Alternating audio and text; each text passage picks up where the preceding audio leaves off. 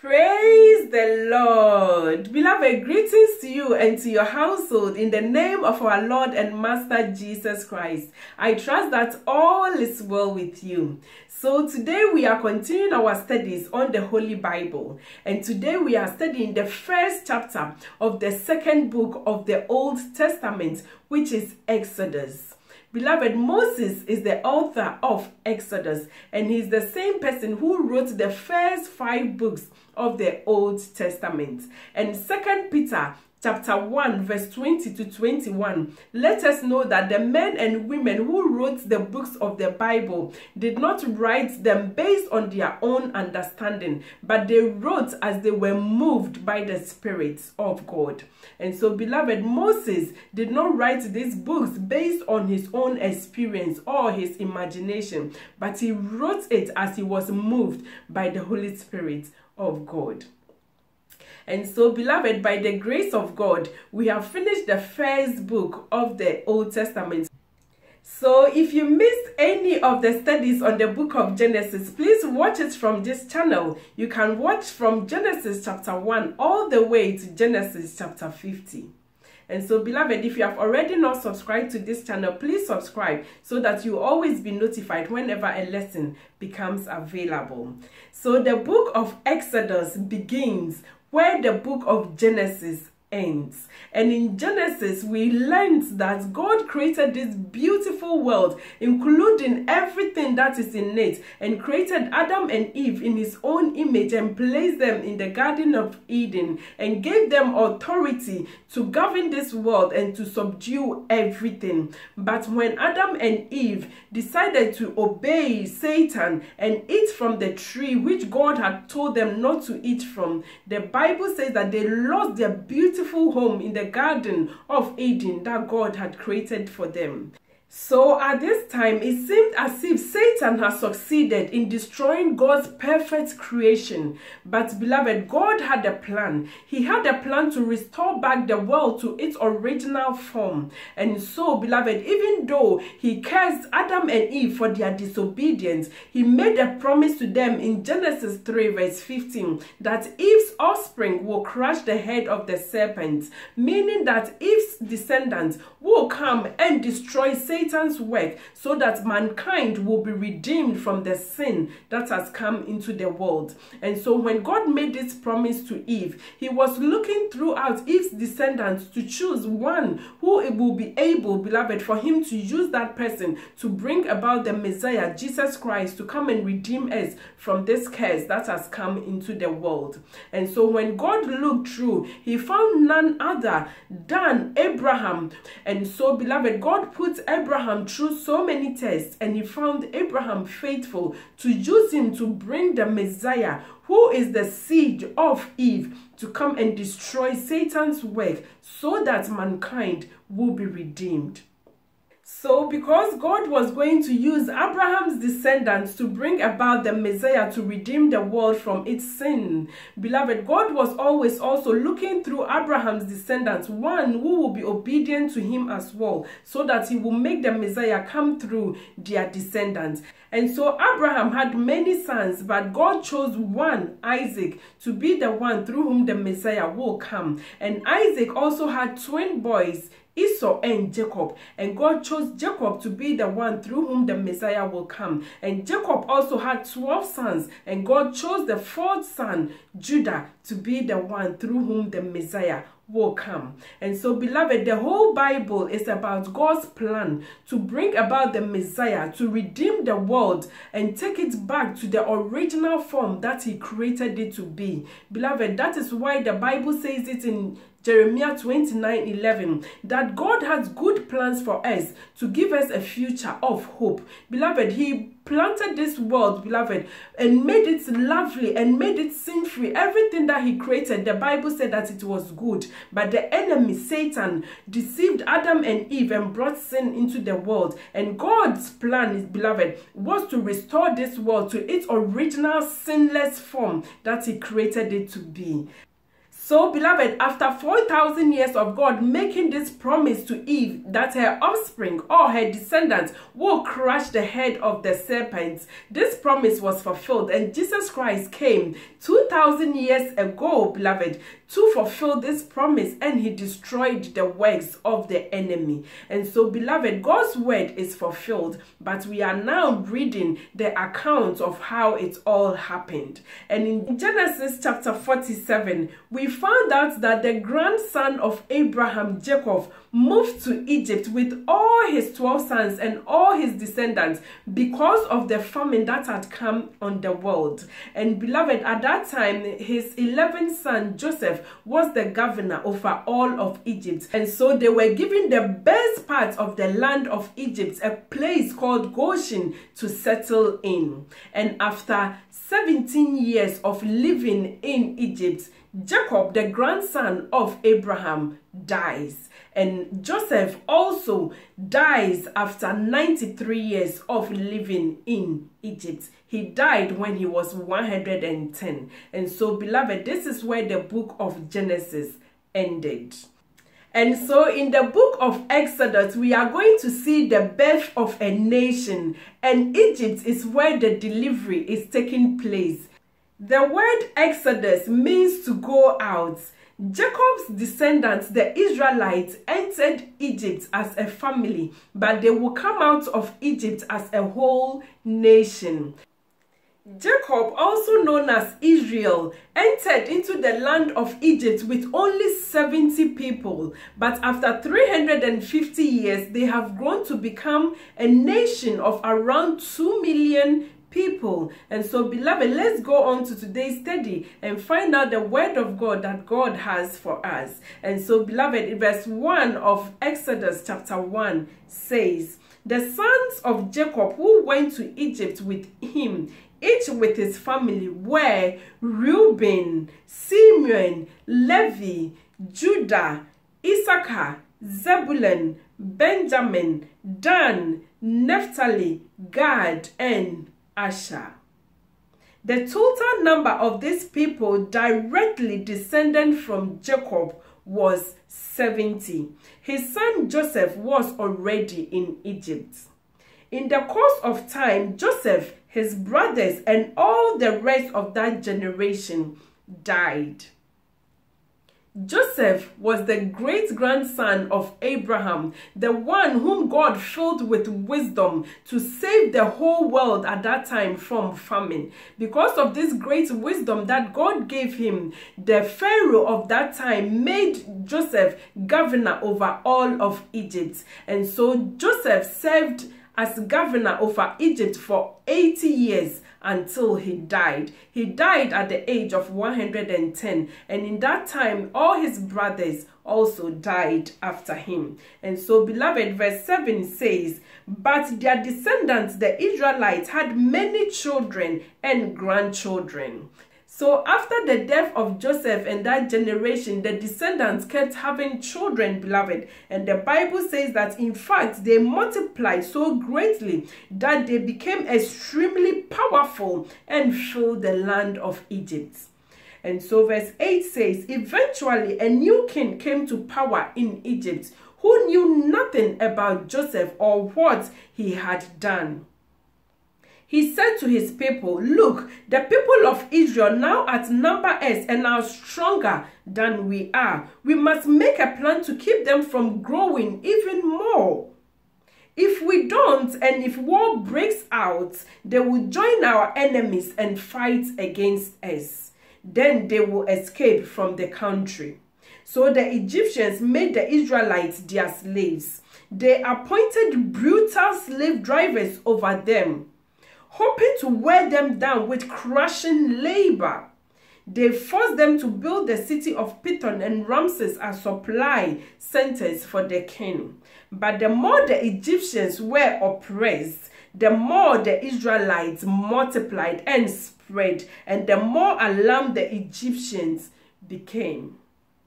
So the Egyptians worked the people of Israel without mercy. They made their lives bitter, forcing them to mix mortar and make bricks and do all the work in the fields. they were ruthless in all their demands.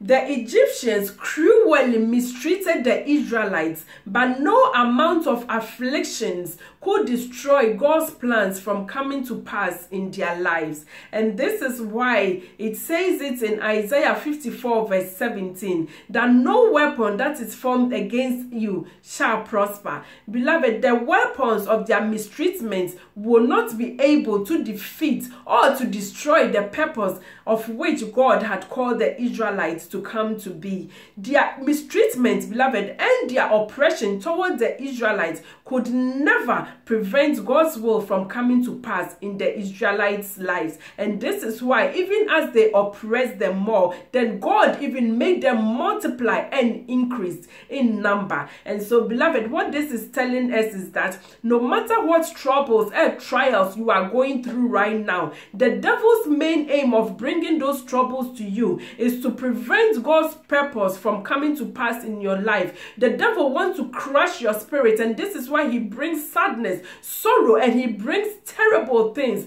beloved, to distract you from thinking about the goodness of God. But God is using this scripture, beloved, to tell us that no amount of trouble or oppression that the enemy brings at us, beloved, will destroy his purpose for our life. The more the enemy throws troubles and problems at you, beloved, the more the grace of God will be at hand to receive you and to make way so that you will be able to bring out the best that God has put in you. And so, beloved, whatever you are going through right now, don't let that challenge, beloved, make you oppressed. Don't let it crush your spirit to think that God doesn't care about you. If you are reading the word of God, beloved, then you must understand that this word of God is for us. God wants you to know that the same way he thought about the Israelites when they were oppressed is the same way, beloved, that he thinks about you. And so he's going to use his power on your behalf, beloved, and even make you stronger as you are oppressed. Then he will make his grace, beloved, abound in your life. God will give you his strength, beloved, and empower you to be able, beloved, to overcome all the challenges that the enemy has thrown against you.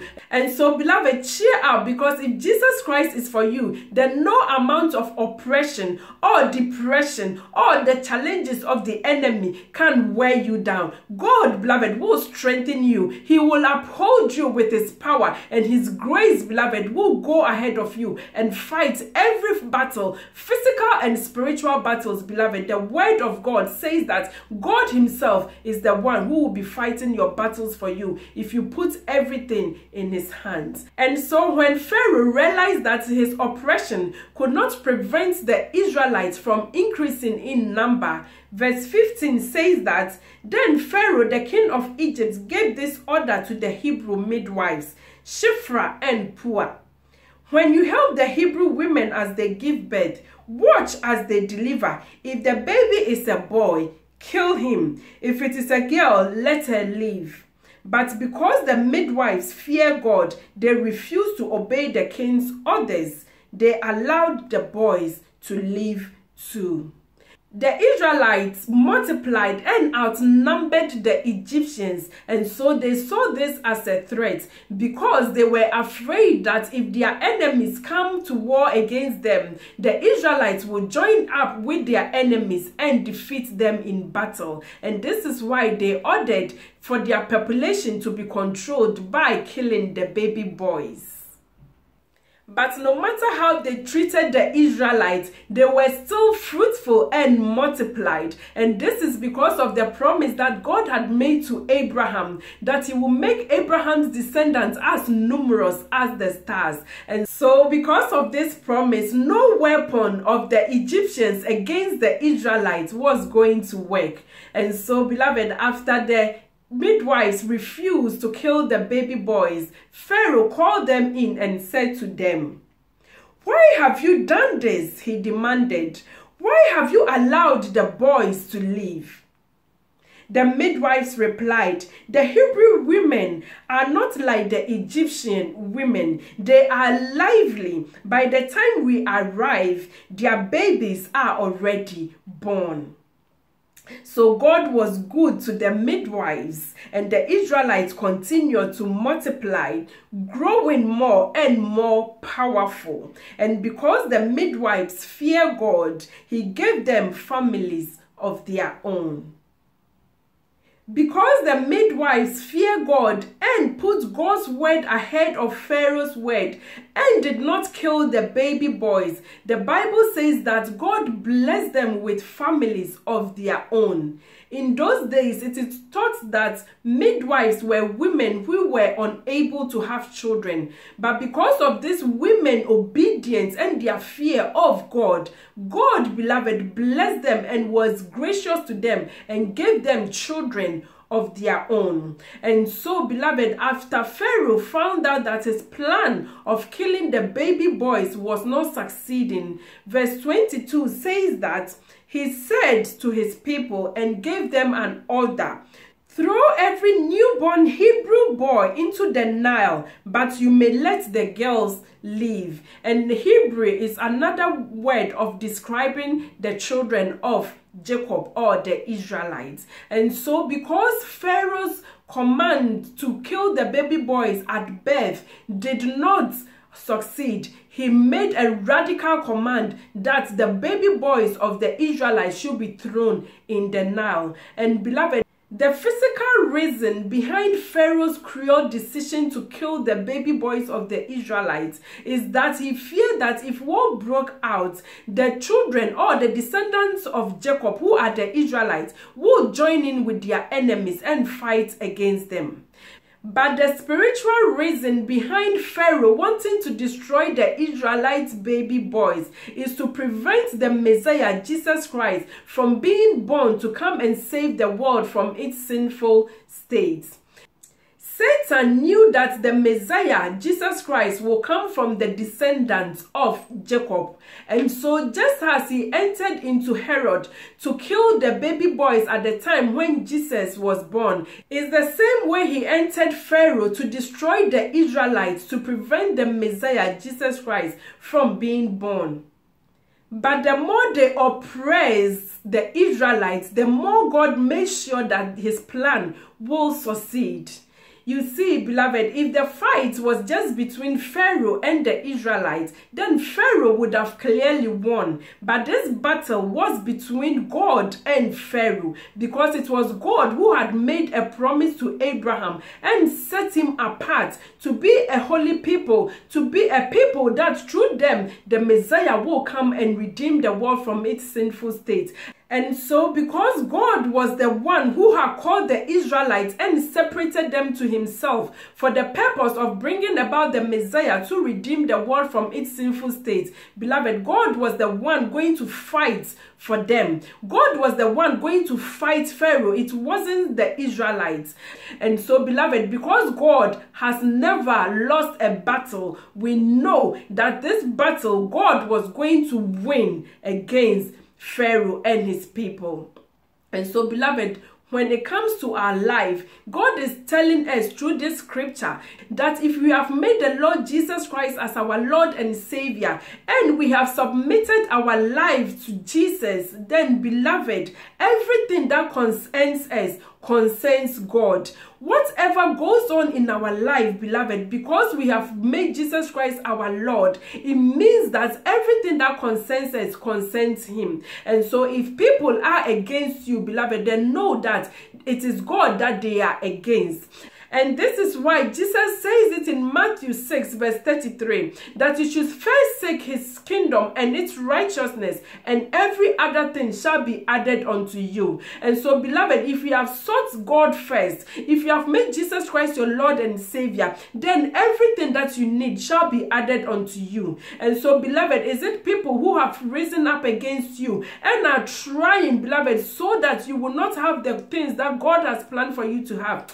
Beloved, don't worry about all these people, because God is the one who is going to fight against everyone who has risen up against you. So, beloved, whatever situation you are going through right now, maybe it is a health problem that you are struggling with, or it is a financial problem, beloved, that is stealing all your joy. Beloved, God knows all the situations that you are going through right now. He knows all the problems that is coming up against you.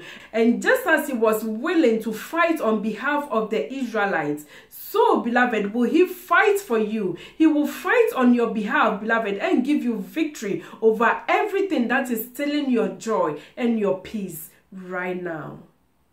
So in this chapter, Pharaoh wages war at God by killing the baby boys of the people he has set aside to bring about the Messiah. So, beloved, is God going to overlook Pharaoh's wickedness and his devilish ways of killing these innocent boys? Or is God going to arise, beloved, and defend the people of Israel that he has set aside? So, beloved, join me and let's find out what God does in the next study, which is Exodus chapter 2.